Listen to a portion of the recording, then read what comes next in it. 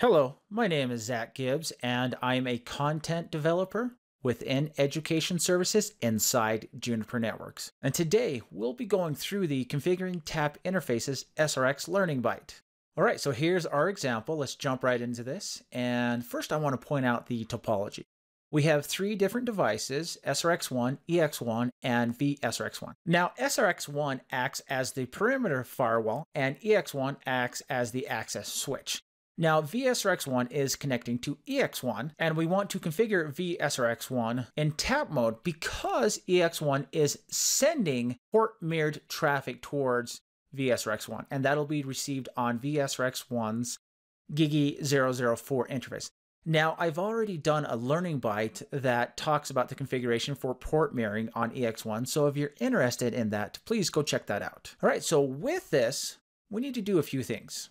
As I mentioned earlier, port mirroring is already configured on EX1, so we don't need to worry about that. It's configured and working, but we need to configure VSRX1. We're going to have to configure promiscuous mode for the interface, and then tap mode in the forwarding options for that interface. Then we need to configure a security zone to put that interface in, a routing instance to contain the interface, and then we need to configure a security policy as well. And lastly, and this is outside of the VSRX, we need to configure the vSwitch. Since this is a VSRX, it is virtualized, and so it is running on a hypervisor. And this is running on ESXi, I think it's 6.5, maybe 6.0, but either way, it is running on ESXi. So we need to go into that, into the vSphere client, and we need to enable promiscuous mode on the vSwitch itself. So one thing to keep in mind here is that we are using a new type of configuration to configure tap mode with VSRX1. Now this new type of configuration came out in 20.2R2 and 20.3R1. So basically anything after 20.3R1, you'll be able to have this new configuration, and it's very simplified. How we had to configure tap mode before this is incredibly complicated and difficult and error prone. So they fixed that. So keep that in mind. We're using the new way to do it. So with that, let's go ahead and get started. So here is the ESXi web interface. Let's go ahead and configure that vSwitch for promiscuous mode. And then select the vSwitch, which in this case is called span. And then we need to select edit settings.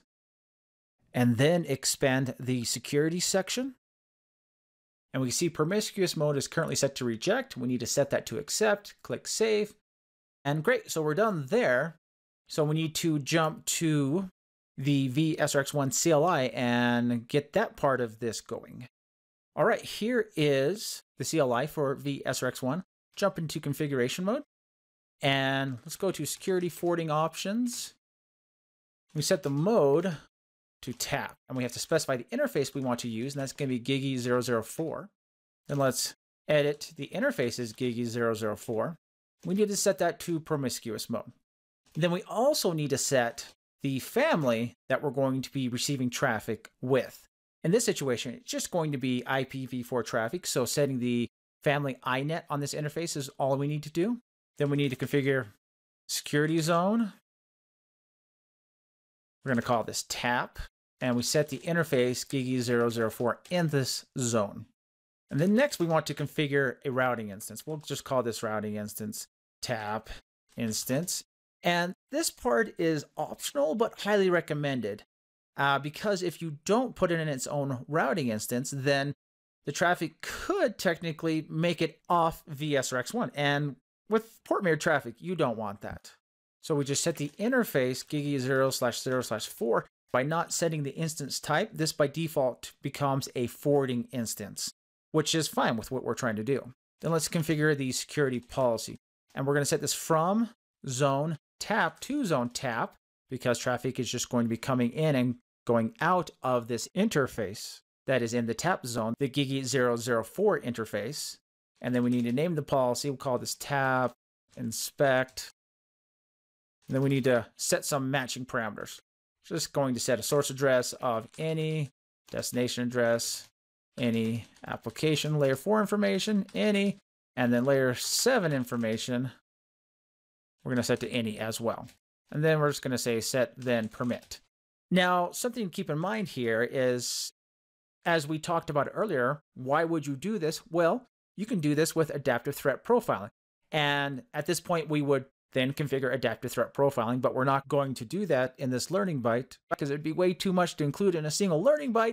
And so please look for the other learning byte that I do plan on doing that will cover configuring adaptive threat profiling. So let's go ahead and commit that configuration and quit. All right, so right now I do have hosts that are connected to EX1 that are sending traffic. And so EX1 should be already port mirroring that traffic and we should be receiving it. And how we can check that is we can do the show security flow session, and it's just a bunch of ICMP traffic. In a real network, it would be other types of traffic, but ICMP traffic works well in the lab to test things like this. So we're just going to specify ICMP. And you see here, yes, we have lots of traffic coming in. I'm just going to kill that output so we don't just keep getting the same output over and over. And so here we can see that traffic is being sent from a host 10.10.10.103 going to 8.8.8. And it is coming in interface Gigi 004 and going out interface Gigi 004. And that might seem a little strange right there. Why is it coming in and going out the same interface? Well, that's the behavior of a TAP interface. And the reason why it's doing that is because with an SRX device, if we were using something like adaptive threat profiling, we need to see both wings of the session. And so here is how we do that. We see it come in and then we send it out. And so the VSRX device here is able to see that and act upon it with that information. And so you can see here, yes, we do have a tap mode interface set up and it is working correctly on VSRX1. All right, so that brings us to the end of this learning byte. In this learning byte, we demonstrated how to configure tap mode for SRX devices, and then we demonstrated how to verify that tap mode is actually working on SRX devices. So as always, thanks for watching. Visit the Juniper Education Services website to learn more about courses. View our full range of classroom, online, and e-learning courses. Learning paths, industry segment and technology-specific training paths. Juniper Networks Certification Program, the ultimate demonstration of your competence. And the training community, from forums to social media. Join the discussion.